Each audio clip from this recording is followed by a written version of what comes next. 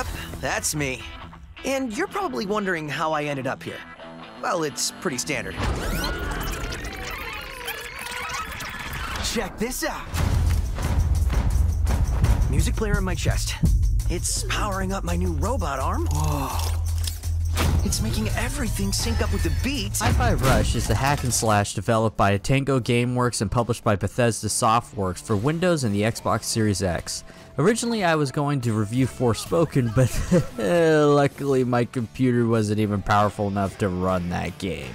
But as luck would have it, this game dropped out of nowhere on January 25th, and even though I finished it a while back, I still wanted to talk about it. So the game follows a wannabe rock star named Chai, who gets a robotic arm, gets wrapped up in a plot to take down a giant evil corporation, and makes some cool friends along the way.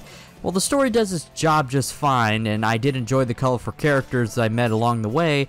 I have a feeling more people are going to be playing this for the gameplay instead.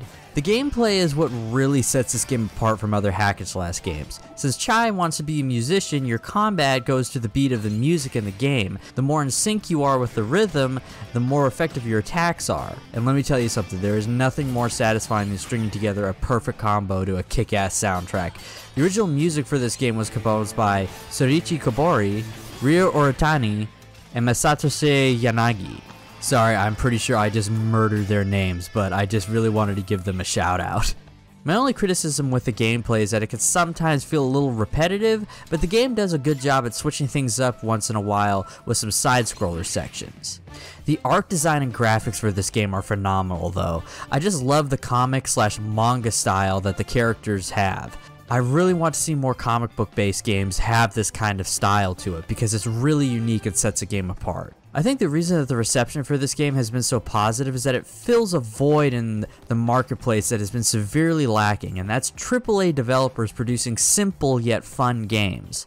While we've been getting great indie games that fill that void, we've been getting so many games from big studios that are massive, overcomplicated, and often filled with some sort of microtransactions or live service model. Hi-Fi Rush feels like a game that would have come out during the PS2 era, but just better tuned. Pun very intended. And the best part, you can beat it in one weekend if you really want to. Took me a little over 10 hours to beat it. So I highly recommend Hi-Fi Rush. It's a fun yet simple game and something the Xbox has desperately needed for a while. Profession, rock star. Future rock star. So that's it for me, guys. As always, if you like what you see, go ahead and hit subscribe to help us reach 100 subscribers. Subscribe to our social media accounts. And remember, I waste my money so you don't have to. Thanks for watching. Reporting live from the third planet, from the black hole. It's the astro floating through the astral plane. I maintain this wisdom, I'm the vassal. Baby, I'm just burying these rappers like a time capsule. Let my mind travel through dimensions. Check this pimping. I'm just trying to find a piece like Ola Mark.